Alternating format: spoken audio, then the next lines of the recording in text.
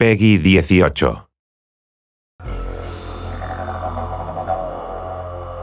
I know we don't want to give away too much with the story, but what draws Corvo and Emily back into a conflict?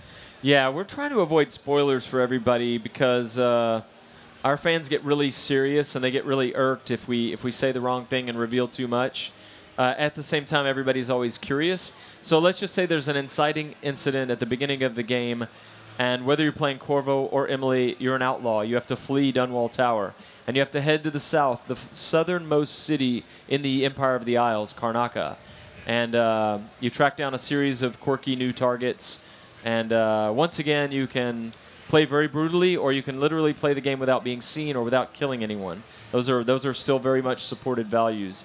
So you're on the run, essentially. So you mentioned Karnaca just a few minutes ago. It's a new setting, but it's clearly in the world, but it looks different. What's different about where we are? Well, Karnaca is called the Jewel of the South. It's a warmer climate. It's kind of modeled, if Dunwall is modeled after Scotland and England, Karnaca might be modeled after Greece or Spain or Italy. It's like Southern Europe.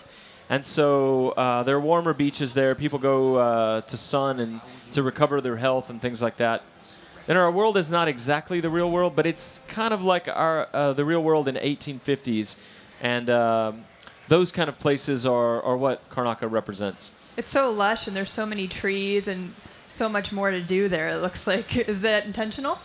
Yeah, our art director is Sébastien Mitton, and he has an amazing team. Damien Laurent is our lead architect. Jean-Luc Monet is our assistant art director. Those guys are a powerful group of artists. And so when we bring game systems and level design and narrative stuff to the table, they bring as much from their side. And so early on, they had a strong vision for what the flora and fauna from Karnaca would be and how it would feel different than the chilly, cold British nature of Dunwall. We didn't see any rats there, though. I mean, but we did see some really icky bugs. Yeah, so these are blood flies. They nest in corpses, and the more corpses there are, the more blood flies there are. And they hover in a swarm around their nests or around the corpses. And if you get too close to them, you can sneak if you're near them and move slowly, and you won't disturb them. If you get too close, they attack you.